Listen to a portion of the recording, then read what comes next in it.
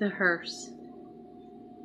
Just enough moonlight covered in drifting clouds to generate eerie silhouettes reflected all around, the dark shadows between scattered street lamps, and also the occasional front porch step that is lit with jack-o'-lanterns, the candles flickering, dance together, creating fanciful demons behind trees.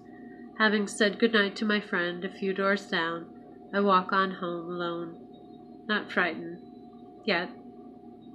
Crazy winds and fits and starts, gusts whip my hair, blurring my already strained vision. Pace quickens. It's the kind of wind that creeps along the surface of the earth, gathering the fallen leaves in a chain that wraps around my feet, legs beginning to buckle.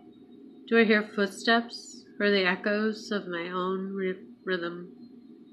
Clicking of my heels upon the sidewalk, tick, tock. Heartbeat pounding now, nearly breaking my ribs. I must stop. Turn myself around, face my pursuer, or acknowledge my runaway imagination. Nothing. Instead, my fearful eyes do spy distant headlights, and my ears hear the grumble of an antique engine, the labored existence of an entity of a certain age. Not another soul around, not even the proverbial black cat to cross my path, no one taking out trash. I propel myself forward, creepy notions fill my head.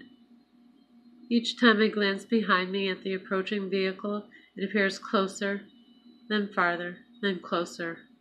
An optical illusion, delusion, or the devil's trickery. Suddenly, half blink of an eye, it is right beside me, pulled up to the curb. It's a hearse, with curtains, and tinted windows, and a spit shine that glimmers in what little light is refracted by pumpkin candles, street lamps, and scattered moonlight through clouds. The hearse is old, but presents itself as brand new. I am full-on terrified now, eyes frozen on the glass. No other sound is audible at all but the lowering passenger side window. It seems to last forever.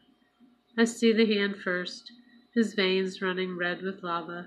A wave of arid heat escapes its dark containment, with enough force to make me stumble backwards, gaze never leaving the frightening scene before me. The driver leans over.